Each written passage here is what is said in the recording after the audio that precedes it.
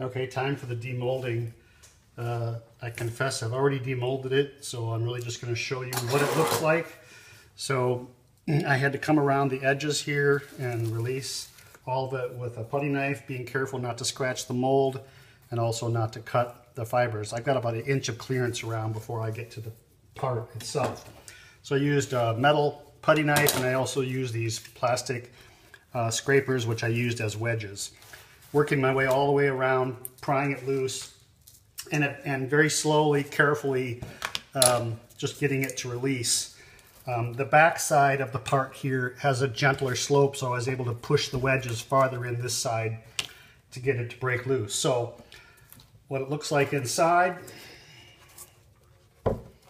so it's got a pinkish hue to it. That's from the PVA, which is a release compound that allows the part to release from the mold. Otherwise, the fiberglass part would stick to fiberglass mold.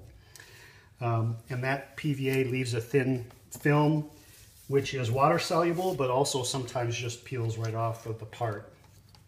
So you can see here, I've already kind of started peeling some of it away, but it just comes off in sheets. I've got it on pretty heavy, so it's a pretty strong film that can sometimes just come off in layers. Anyway, so now all I need to do is clean up the edges, all the flashing around the edge.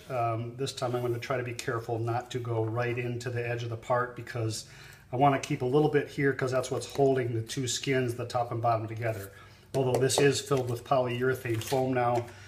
I drilled a hole in my mold, and when they were clamped together, I filled it with polyurethane foam. So all the way from, I had it standing on end, filled from tip to root with polyurethane foam. It gives it tremendous stability, rigidity.